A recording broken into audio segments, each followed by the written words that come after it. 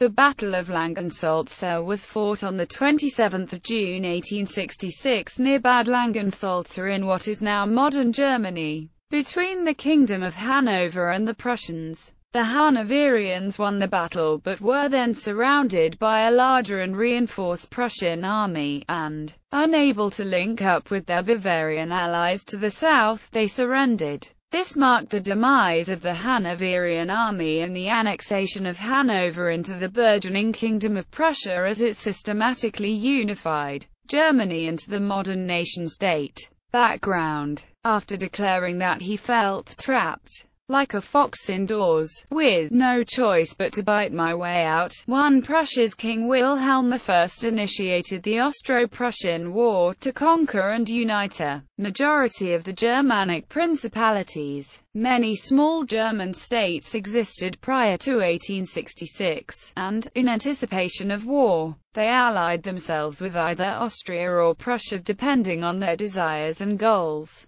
Most kingdoms surrounding Prussia allied with Austria in fear of losing their autonomy to the Prussian state. King George V of Hanover believed he could negotiate independently with the Austrians and Prussians, wasting time when he could have strengthened his forces by joining other German states. When he finally attempted to do so, it was too late. In a show of the Hanoverian naivete, George's foreign minister declared that Bismarck would never break federal law, which insisted on maintaining a 6-week interval before invading another land. On 15 June 1866, King Wilhelm ordered Hanover, Saxony, and Kassel to disarm at once, effectively beginning the war with Austria's allies. On 16 June, Prussian forces began moving against all three German states, with those of General August Karl von Goeben approaching Hanover. Battle. Hanover began in an excellent position as the Prussian attack happened to occur during Hanoverian summer exercises and their army was already mobilized. Realizing the vast size of the total Prussian force, King George directed his 19,000-man army under General Alexander von Arenschild to quickly withdraw and march south to link up with Bavarian allies.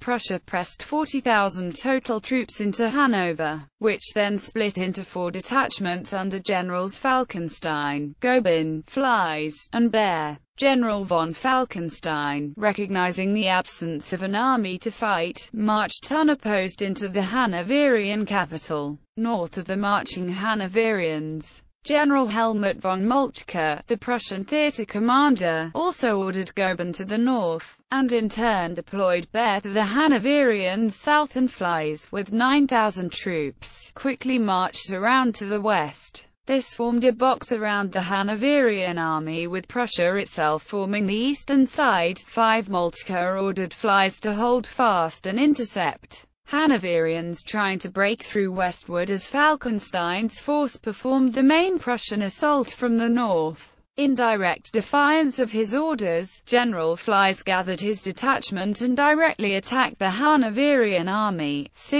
7 Following a feint towards Thamsbrook to the north, the Prussian forces under Flies made a concentrated assault toward Muxleben. The much larger Hanoverian force and artillery fire drove them back toward the actual city of Langensalza. Having a force more than twice the Prussian detachment size, Arenschild severely routed Flies' troops, capturing more than 900 men. Although the Hanoverians attained a decisive victory in the actual battle, the fighting halted their movement and allowed the other Prussian forces from the north and south to converge on the battle site. Out of options, King George and the Hanoverians pulled back to the east, further from their Bavarian allies. Pinned down against the Harz Mountains and out of options, King George surrendered in Nordhausen 2 days after the battle. Aftermath. The Battle of Langensalza was a near disaster in the Hanoverian campaign for the Prussians.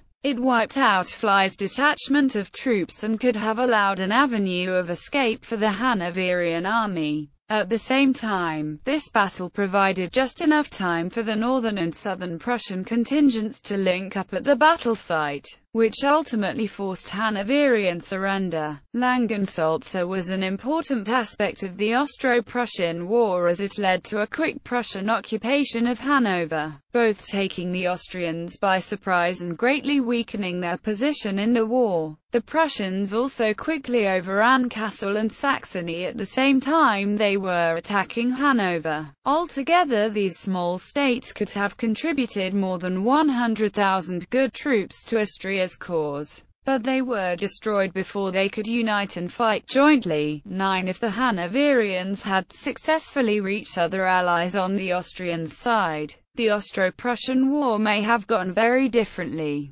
Another long-lasting result of the Battle of Langensalza is the use of the Red Cross by medical personnel. Created by the First Geneva Convention in 1864, the Red Cross began an international humanitarian aid group. This organization, which would later greatly expand in size, was originally very small, involving just 30 trained volunteer nurses from Gotha. The first actual combat mission of the Red Cross occurred on the Prussian side at Langensalza, although Austria and Hanover were not involved at the time. In 1866, Prussia was a member of the Red Cross Convention. Prussian medical personnel worked on the battlefield wearing the sign of the Red Cross on their arms and providing critical aid to wounded soldiers. 10. Their legacy continues today in the form of the International Red Cross.